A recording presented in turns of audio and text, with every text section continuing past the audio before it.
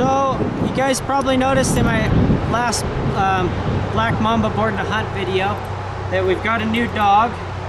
And this little yellow dog, her name's Lily. And Lily is a stag hound, which means she was bred for many, many generations for running down and catching coyotes.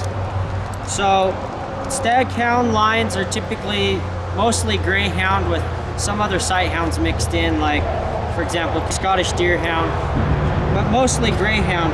And you can tell she's got mostly greyhound blood in her. But they're not a purebred. They're basically just a working bred dog. They're bred to complete a task. It doesn't matter what breed it takes to complete that task. You just breed the good ones to the good ones. She is a lot smaller than most stag hounds, and that's actually why they gave her to us, because they want a bigger dog for running down coyotes, and we don't really need a bigger dog for what we do. So I wanted a smaller stag hound, and so we got Lily. So Lily's about 6 months old, and a lot of you guys who aren't used to looking at sight hounds might say, oh look, she's so skinny, you need to feed that dog. That's just the way they're built.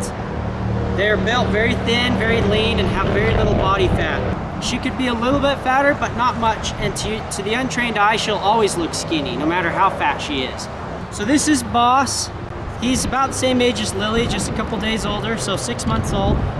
And he's a mixture of Whippet, Pit Bull, and Stag Hound. So his mother was 3/4 Stag Hound, 1/4 Pit Bull.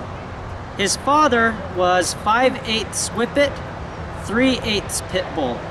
So that's his mix. They're already used to the mink. We've done a little bit of basic training, but not much.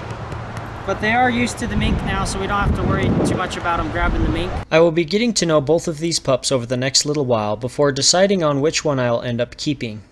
If I like both dogs, then I'll keep them both. If I don't like either, then Boss will go back to his original owner, and we already have a home lined up for Lily if she doesn't work out. The reason I got 6-month-old pups rather than an adult dog or a tiny little puppy is I needed something that was young and impressionable enough that I could safely teach them to respect the mink, but old enough that I could start working with them sooner. I was originally hoping for something a little older, like around 9 months, but these pups are the ones that I found that interested me, so I thought I'd give them a try.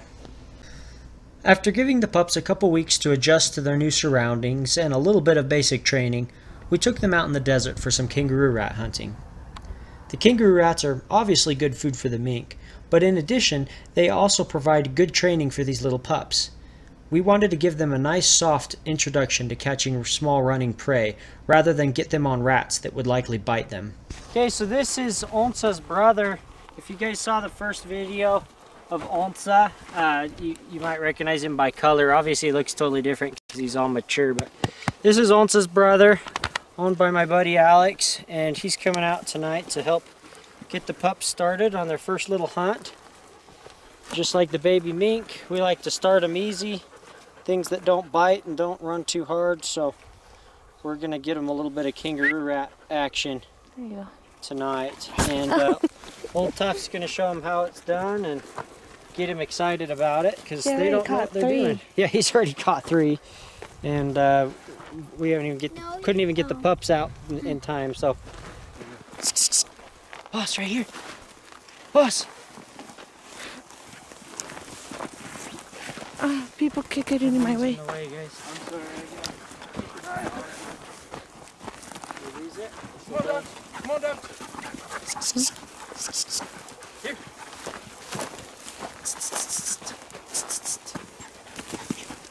Yeah, Boss. Good boy, Boss.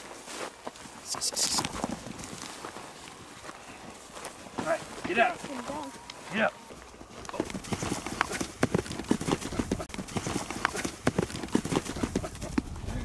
I'm sorry, guys.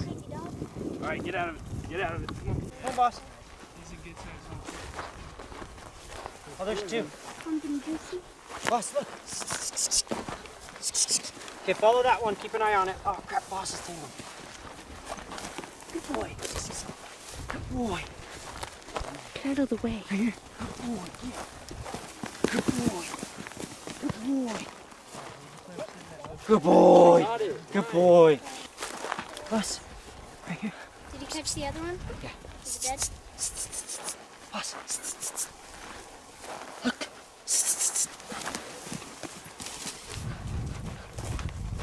Good dog. He's got him. Catch him, not release. Oh, there's Is so it? many bugs. Keep Go down the going on, hall. I think. Yeah, down the hall. Can you see him? Yeah. Here, get closer to me. I'll show all the bugs. Oh my goodness.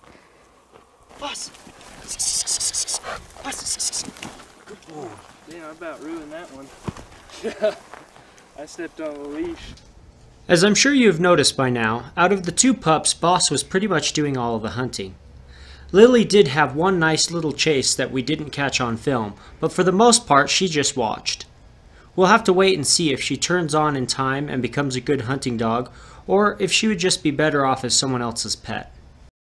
Now for those of you wondering if I'm still getting a Malinois, the answer is yes.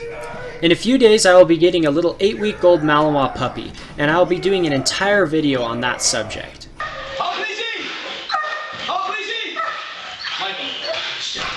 Long before we lost Onsa, I had already decided that I would be getting a Malinois puppy from Logan House Kennels, which is one of the best police and military dog breeders in the world. For many months now, I've been waiting for the right Malinois litter to be born, and now the puppies are just days away from being ready to come home. The videos I'm showing here are of dogs this breeder has produced, so you can see the kind of quality he routinely produces in his dogs.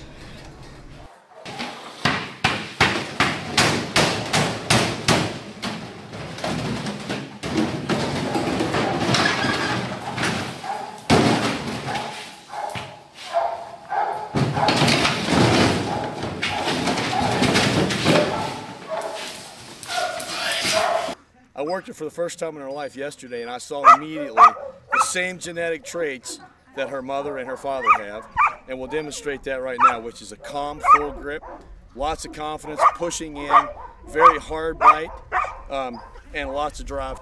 So look, same type of grip, same exact grip as her mother. She pushes in, every chance she gets, she swallows the equipment. Her tail's up, her tail's wagging. Good job, girly. Nothing I can do. Second time ever in her life doing this. Yeah.